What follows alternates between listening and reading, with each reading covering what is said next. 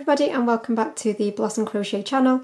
In this video I'm going to be showing you how to create this beautifully simple cord. So it's made using literally only double crochets. It's a really simple one to create and it is the same front and back, so it's a great one for bags and things like that as well. So you want to start with your slip knot on your hook and you're going to chain 2. So yarn over and pull through, that's 1. And again that's 2, and then into this very first stitch that we did we are going to put a double crochet. So remember, this is UK terms, so in the US these would all be your single crochet. So insert your hook into that very first chain, yarn over and pull up,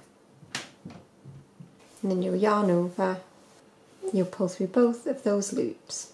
So we've got the stitch that we've just created here with the V, but then we've got this part of the other stitch here, so you want to turn your work that way, and then you're going to insert your hook behind that part of the stitch, yarn over and pull up,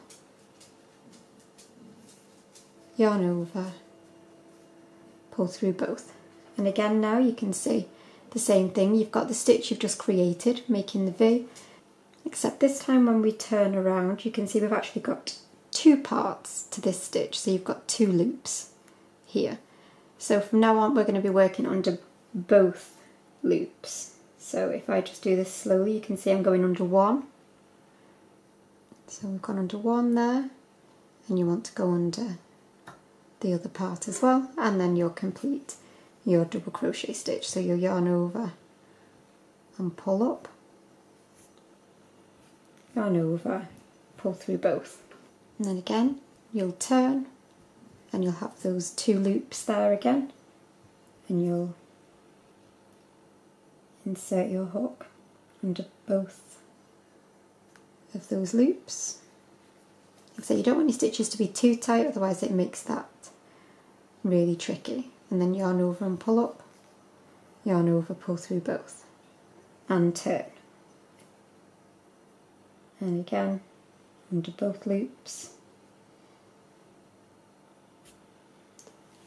yarn over and pull up, yarn over, pull through 2, and turn. Under both loops, yarn over and pull up, yarn over, pull through both. And you're literally going to repeat that as many times as you need to until your strap is the length that you need it to be. That is how simple it is to crochet a cord like that, and it's a really sturdy cord as well. So if you complete the length of cord that you need, and then I will meet you back just to show you how to finish off. So once your cord reaches the length that you need it to be, you're simply going to chain 1, snip your yarn, and then pull that tail out, and then you'll have a beautiful secure crochet cord. It really is as simple as that. But thank you as always for watching, and I will see you again for another tutorial really soon. Bye for now.